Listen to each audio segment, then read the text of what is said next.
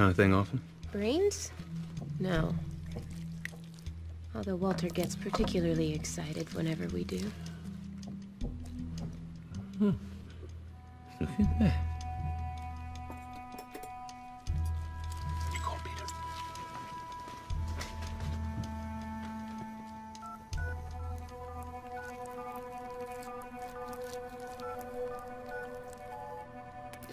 Oh, I'm out. Hey, I've got Walter for you. Filament. What kind of filament? Hold on a second, fellas. Mind if I take a look at it?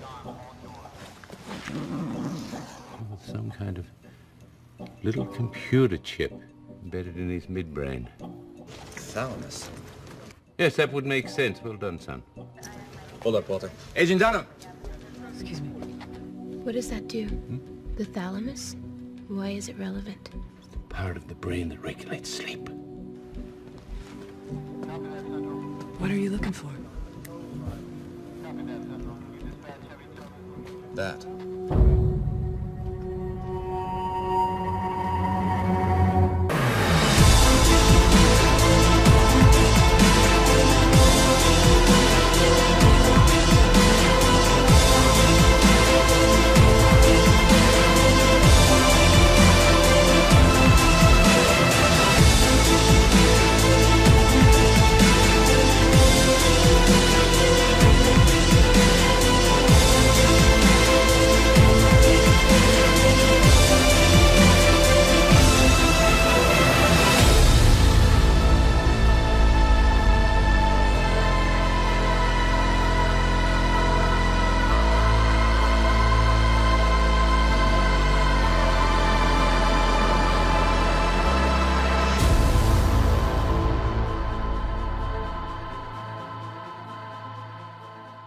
Both victims had these surgically implanted. It's a biochip, technically a brain-computer interface, or BCI. This particular chip has a transmitter which makes it wireless. So it can connect the brain to a remote computer? That's right. From what we can ascertain, we think it works a lot like a pacemaker. It monitors sleep cycles and, when necessary, stimulates the thalamus, which induces a deeper sleep state. Thank you. Now, this is not hypnosis, it is mind control. There's a difference? Yes, Peter was right. Hypnosis can only go so far, suggesting but not forcing behavior. Look. Hematomas on the brain matter, indicating actual trauma, the result of conflicting neural impulses, a conflict of mind and body. Is that what killed them? Oh, no. The bullet took care of that. No. But mind control could cause brain damage. I theorize that the power operates through the cochlear nerve. You mean sound? Yes. An auditory trance is a far more effective path of manipulation than the other senses. But again, it's just hypothesis.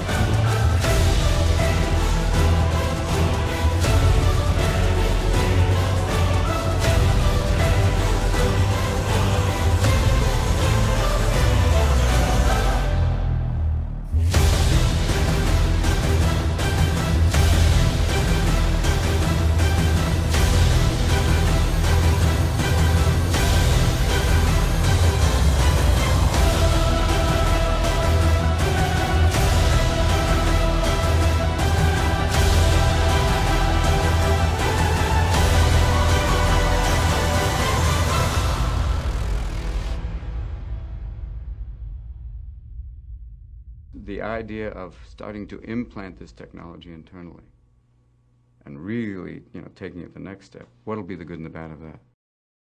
All of these potential human interface, human-computer interfaces are coming. It's just a question of what are the violations to you? What are the violations? You think privacy is bad with, web? When actually they know it. I know you're on the John. What? Who is this? It's a friend. It's Colonel Simmons, Timmy. Get off the girl. Those are the scary parts of the next generation of technology. If you're afraid now, be very afraid.